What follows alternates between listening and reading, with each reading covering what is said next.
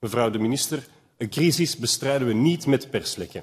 En ik werp absoluut geen steen naar u of de Vlaamse regering, maar ik wil erop nadrukken dat u beide of de regering opdracht geeft om in die Veiligheidsraad erop te hameren dat er een einde wordt gemaakt aan die lekken, dat er tucht en discipline wordt gehanteerd. Dit is te belangrijk. Uiteraard, wij zijn een KMO-land bij uitstek en als liberaal bloedt mijn hart wanneer ik zie dat onze kleine winkels klaarstaan, hun best doen om te beantwoorden aan de sanitaire maatregelen en toch nog moeten wachten.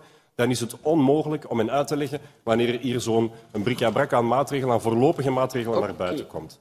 Met andere woorden, een terugval zal ons nog harder nekken dan vandaag. En daarom is het belangrijk om goed uit te leggen wat, wanneer en waarom. Dat is de enige manier om vol te houden. En opnieuw, een crisis bestrijden we niet met perslekken.